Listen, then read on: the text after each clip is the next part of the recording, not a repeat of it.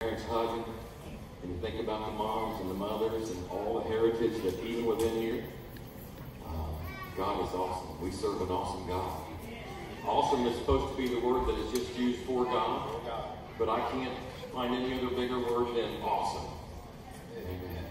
Joy zone. Joy zone. Children dismissed to the joy zone.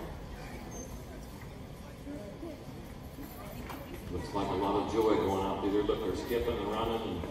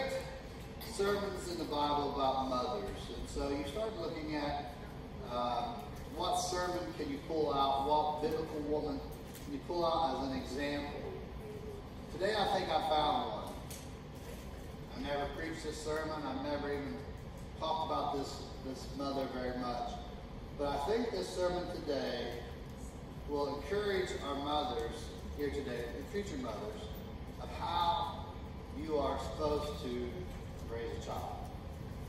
Okay, so I want to open up a prayer. We'll jump right into it. Okay, so let's pray. Father God, I come to you right now. Thank you so much for your word. Father, as we even look for a special occasion like Mother's Day, Father, your word has examples all the way through from good and bad. And Father, we have you are the author of our minds, our hearts, and our lives. So God, we ask that you would just apply these words today to our hearts and minds. Speak to us. Father, it's not by accident we're here. We have a divine appointment with you. We love you. We thank you. We ask in Jesus' name. Amen. Hey, take your swords. Let me see it up high. You got it with you today? All right. Man shall not live by. Absolutely. Man shall not live by bread alone, but by every word that proceeds out of the mouth of God. That's biblical, you know?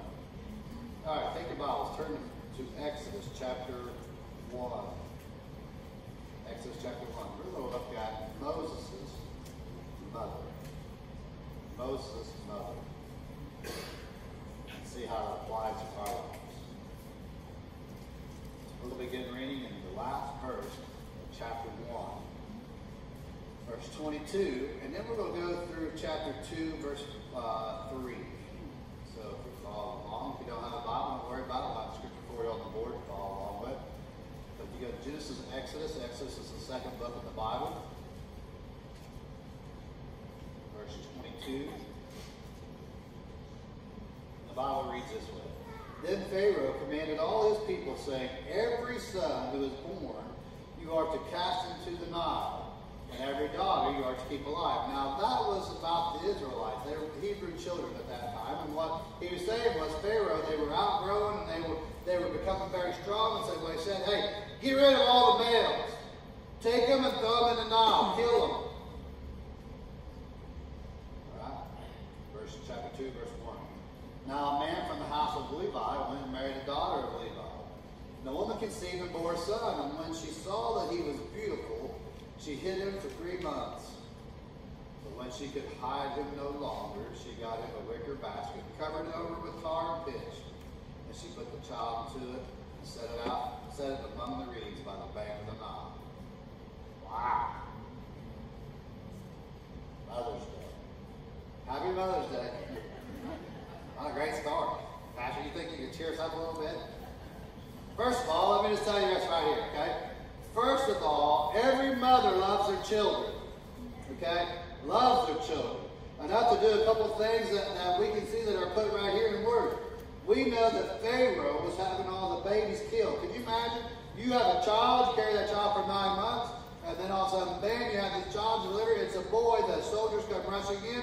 See, it's a boy. They tear him out of your arms and take him out into the Nile and throw him in there for the crocodiles and the other animals to eat, drown that baby child. I can't imagine what that must have been like. You know, I just can't fathom that happening. So this mother, Moses' mother, loved her child so much that she was willing to do some things that would possibly even cost her life. So, first of all, notice that she said that her child was beautiful. Verse 2, the woman conceived and bore a son, and when she saw that, he was beautiful.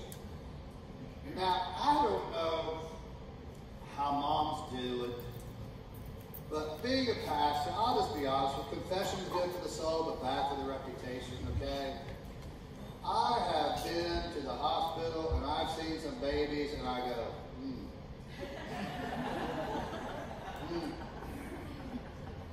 wow. And then they come in and say, isn't that beautiful? I go, oh yeah. Beautiful. You know, their head's all misshaped and everything. They just come out and that's, ooh. And a mom going, oh, so beautiful. Okay? And then they start to grow. Okay? And then they start to grow. And we have the internet phase now that every time a child does something, they go, oh, it's such a pretty snap. Put it out on the line. Okay? Look, there's Johnny. Look at him. It's so cute. He's so beautiful. And you know everybody else going, yeah, only a mother's love. Only a mother's love thinks that child's beautiful. But every parent, every mother especially, thinks that their child is beautiful. The next thing I want you to understand that a mother will do, they will protect them. She takes this child, she protects him and hides him for 3 months. For 3 months. I can't imagine that. You know, babies cry. Today, there's some babies in here, and I guarantee you, before the service is over, one of them will be crying. If not all 3 of them, because I think it's contagious. Unless, like some of you adults in here, I've been known to put adults to sleep quite often. I'll just start preaching and they go. Same thing happens to babies. I don't know what it is. It's the sound of my voice. Just smooth and calm. Think that, Bruce? So anyway, we protect them, don't we?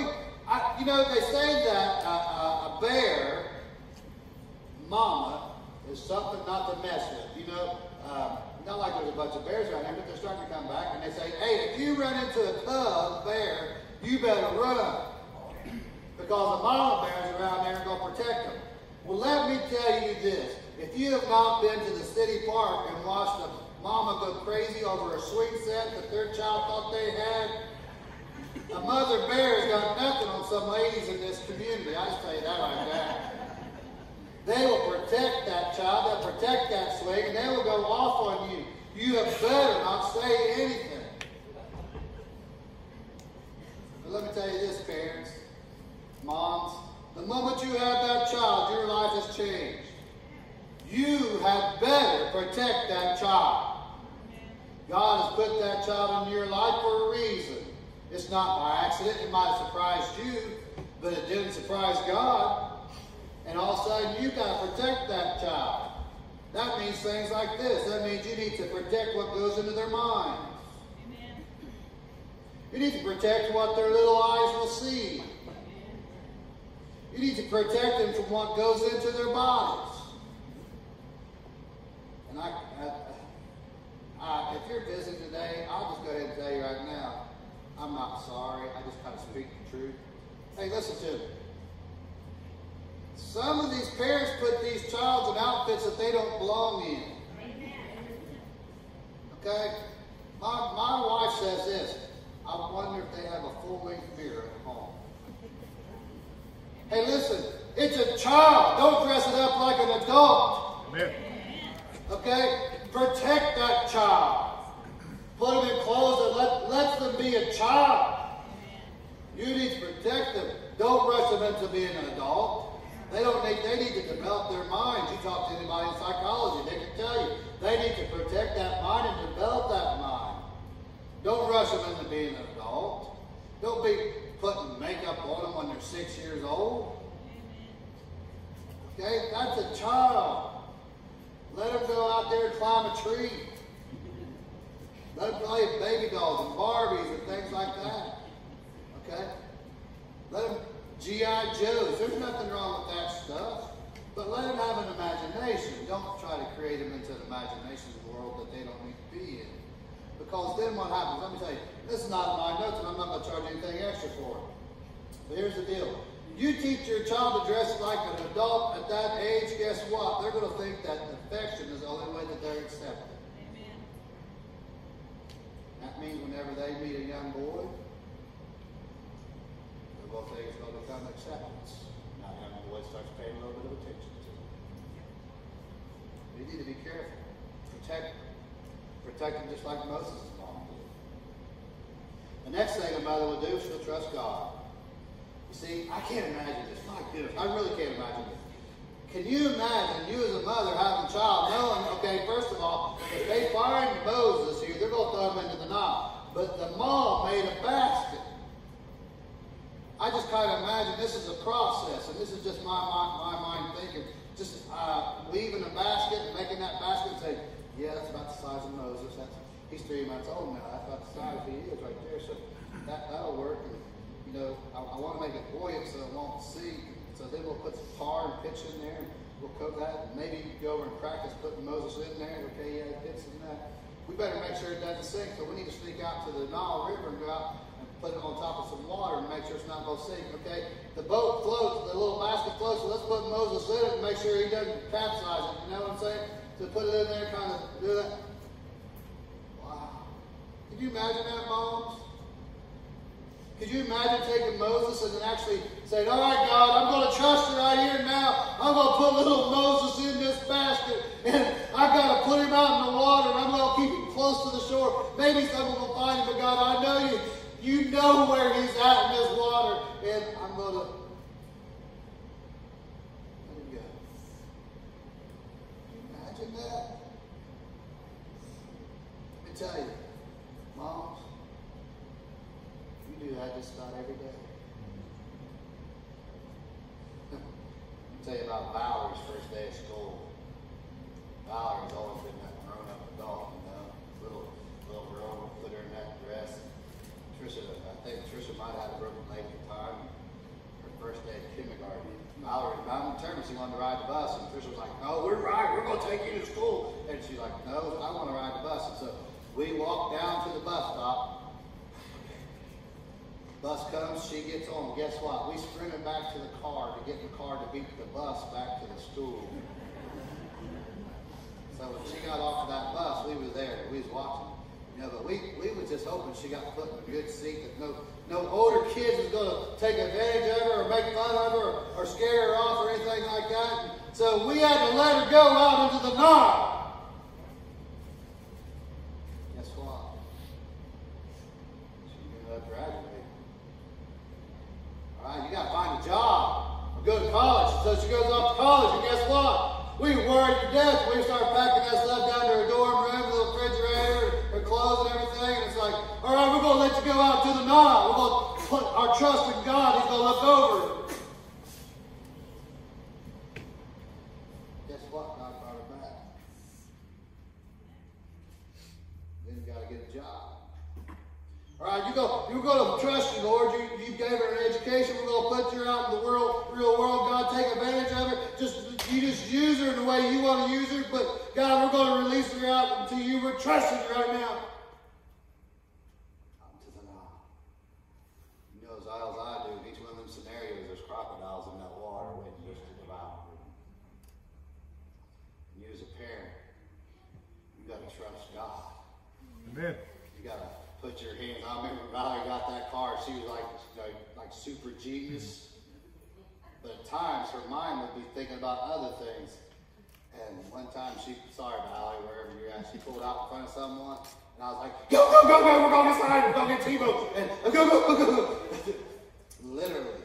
She got her driver's license, and I went out and put my hands, just like I did at the boys' cars too. Don't think they're dead. All right. 16-year-old boy in a car. But anyway, I went out and I put my hands on my cars and my children.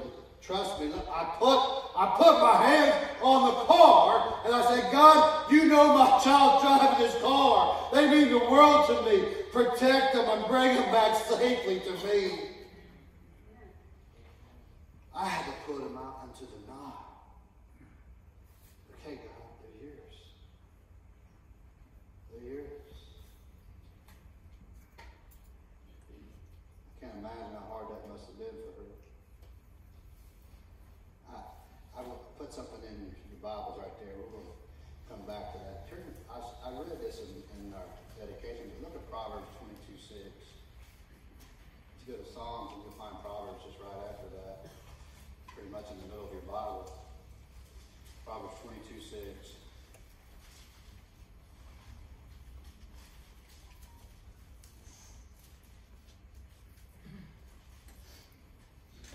Parent, if I was you, I'd underline this. I would circle it. Do whatever you got to do. Because it comes on you as a parent. Train up a child in the way he should go. Even when he's old, he will not depart from it. I got to be honest, I can speak from experience. My mom and dad, they put me into the Nile River. Said, there you go. They trusted God. I got two godly parents and they loved me, but they had to let me go. I'll be honest with you. I stumbled quite a bit. I failed. I can tell you there's probably some times my mom and dad was worried. Now my dad says, oh, I thought I had angels, and come to find out, you guys are lonely. Some of the stories we tell, they're like shocked. But here, let me tell you this. Your child might stumble from time to time, but you have got to train them in the way that they should go. And when they're old, they will not depart from it. Amen.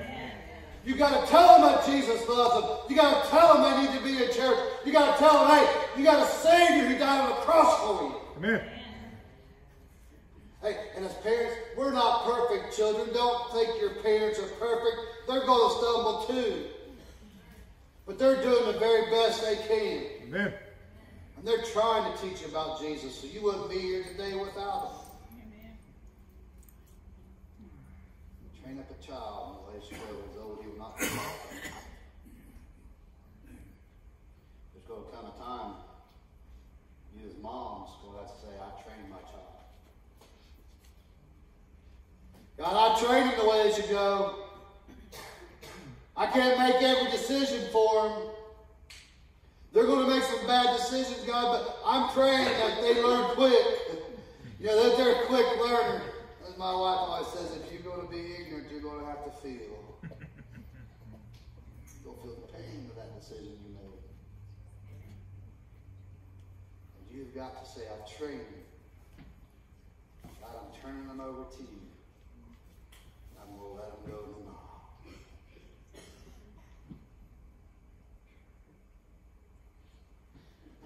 I kind of like to use my biblical imagination, you know. Kind of put myself in there. What would have happened whenever that basket was released? Just jump in now. I know I'm going to pull back. Okay, maybe tomorrow. We're going to let Moses go tomorrow. No. You know what I think happened? I think she started praying. And I'm thinking that she put faith into her actions. You know what? Look at Hebrews. Go to something that's called the Hall of Faith. That's chapter 11, Hebrews chapter 11. Let's look here. Let's just see exactly what the Bible tells us about that. Hebrews chapter 11 is called the Hall of Faith, and it has different people throughout the Bible that is explained as far as being faithful. Hebrews chapter 11, verse 23.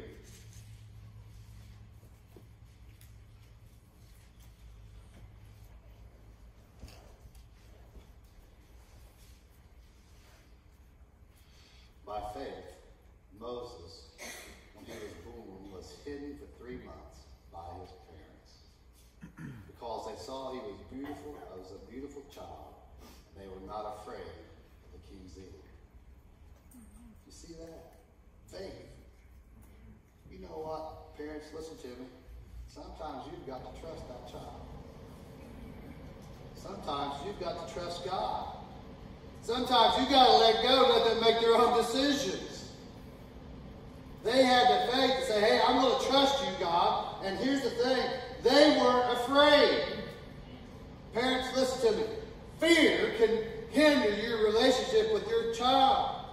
Well, I don't want to let you go. I want to make all the decisions for you. Before too long, that child resents you because they were saying, hey, you're holding me back. I'm an adult. I'm 19 years old. I'm 20 years old. I'm 35 years old. Let me make my own decisions. Well, I'm 50. The Bible does say, honor your father and mother. Never has a time that you stop either. Okay? Honor your father and mother. Don't be afraid to trust. Hey, you put the work into that child, turn him over to God. Turn him over to God. That's what Moses' mom did. Let's see how the rest of that story worked out. Let's see how this worked out for Moses' mom. Go back to Exodus chapter 2. Exodus chapter 2, verses 4 through 9. You want to see how God works? This is amazing. Okay? Let me just read this for you. Exodus chapter 2, verses 4 through 9. His sister stood at a distance to find out what would happen to it. Now, if that was my family, my sister would have been putting rocks in the bottom of that basket. I'm just saying, okay? I said, Mom, you did the test, you're going on. I got stories. All right, verse 5. Hey, that's a side note the other day. Verse 5, look at verse 5. The daughter of Pharaoh came down to bathe at the Nile with her maidens walking alongside the Nile, and she saw the basket among the reeds, and sent her maid, and she brought it to her. When she opened it, she saw the child. And behold, the boy was crying, and she had pity on him and said, this is one of the Hebrew children. Then her sister said to Pharaoh's daughter, shall I go and call a nurse for you from the Hebrew women, that she may nurse a child for you? Pharaoh's daughter said to her, go ahead. So the girl went and called the child's mother. Verse 9. Then Pharaoh's daughter said to her, take this child away and nurse him for me, and I will give you your wages. So the woman took the child and nursed him. Bam! That's God. Hey, let me tell you this. I can imagine, let's just go back to the side of the Nile River, at the side of the Nile River, and Moses' mom was going, she said, God, I got to trust you. I'd like to keep him with me, but I can't hide him any longer. He's getting pretty big. We're going to have to let him go. God, I'll put him in your hands. Here he goes. And so, drifts along, and then Pharaoh's daughter finds him. I can tell you one thing, I'm just saying this right there. I don't know if Moses' mom ever thought, well, God, if you are God, go ahead and let me raise him, and I'll nurse him. So guess what? The little girl, his sister, says, well, I'll go get someone to nurse him for you and raise him for you. It'd be okay, all right? You know, back then they nursed sometimes up to about 11 years old. They didn't have pasteurized milk. Think about it for a second.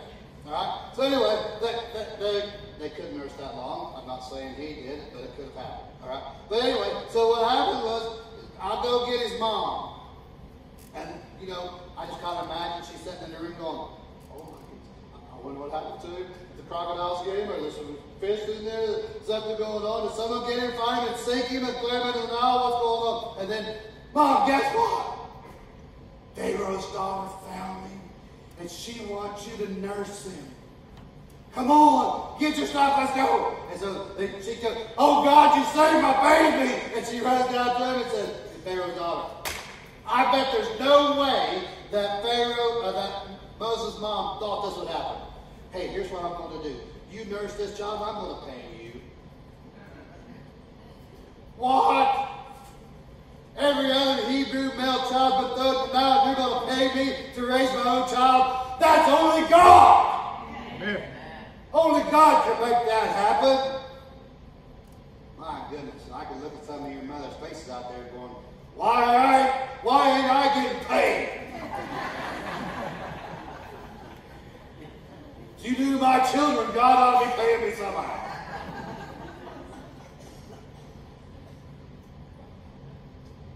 Don't laugh, you know you thought about it, so I even brought it up. Hey, you do get paid every day. Amen. Think about those memories.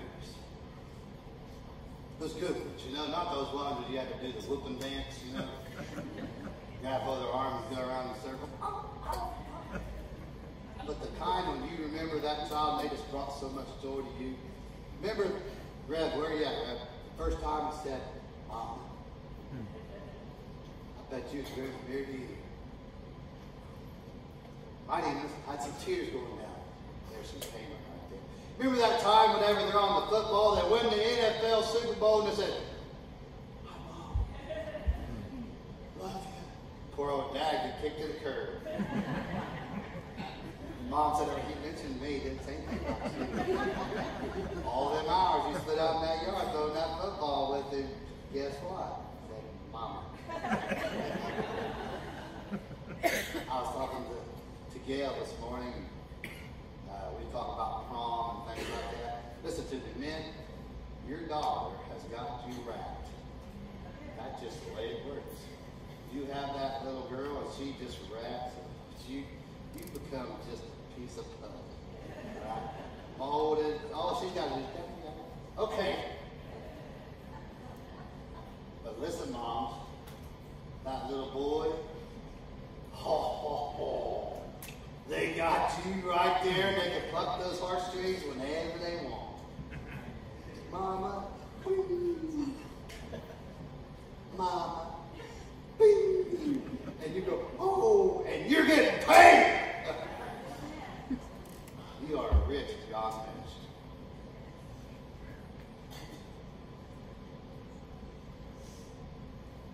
I can tell you this. Trish and I have been married a long time. I'm 55 years old.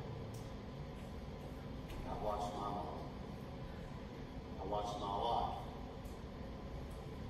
I can tell you there's times that my family or my mom didn't eat meat because we didn't have enough meat to go around. She sacrificed. I can remember my wife saying, I'm just not really hungry today. I didn't. And I said, Trish, you didn't want to eat? She said, I just didn't feel like eating today. My stomach's upset. Come find out we didn't have enough food. I can tell you this. I can tell you the times my mom, my wife had sacrificed the garments that they wear to make sure their children have good clothes, shoes on their feet. Tell your parents, the moms, the sacrifices, the lost hours of sleep alone. Wait and see those headlights pull into the driveway. Say, well, they're finally home. I can go to bed. Getting up and giving them that extra push, saying, hey, you got to go to school. You got to get an education. So they might, by the time you get home late, the time they get up early to make sure you're up and ready to go, they lose long hours of sleep. Not counting the hours of prayer that they put in and saying, hey, please pray for little Johnny, God. Have your hand upon him. Moms, you make some big sacrifices. Trust me, you are rich. God's given you this ability to have a child. And just the conception part's a miracle in itself. And they grow up and they might be just like you, or they might be opposite of you. But you know what? They're part of you. Amen. And so you are rich. You are getting paid. They love you and you love them. And then had to do it all over again. We know you would sacrifice once again for them. And you know you would. You might do some things a little bit different. You might not. But you love them because that's the child that God gave you to raise. Amen. My question here today is this. You're sitting here today. There's no greater gift that you can give to your parents than to trust Jesus Christ, your Lord and Savior. Your parent might be here. They're probably a Christian, and they would love us. But not only just the years here on the earth to be proud of you, but also the years in heaven and say, hey, I'm going to spend my time with my parents. Amen. I'm pretty sure God won't put your house right beside theirs. I'm just kidding. But let me tell you, your parent wants you to spend eternity with them. Why not trust them today? How about this? Maybe you are a parent. You're sitting here today to honor your child. There's no greater gift than you can give to your child. Say, you know what? You have set the example for me. I'm going to trust Jesus today. I'm going to ask him to come into my heart. I'm going to serve him. What a wonderful Mother's Day gift that would be. Amen. My question today is, do you know him?